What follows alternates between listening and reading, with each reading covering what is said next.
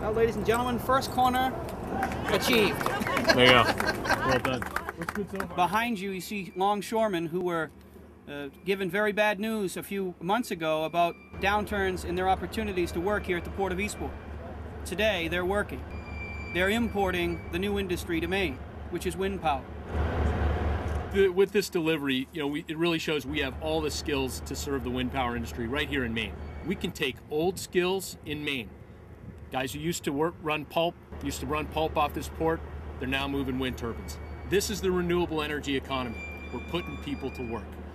So much as wind energy is seen as a vital link to our energy future, it is lost on no one that it is also a vital link to our economic future here, especially in Washington County, but all of Maine in general.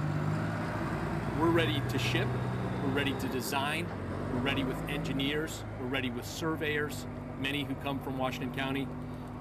We have laborers, riggers. We're ready to put people to work, and we are putting people to work.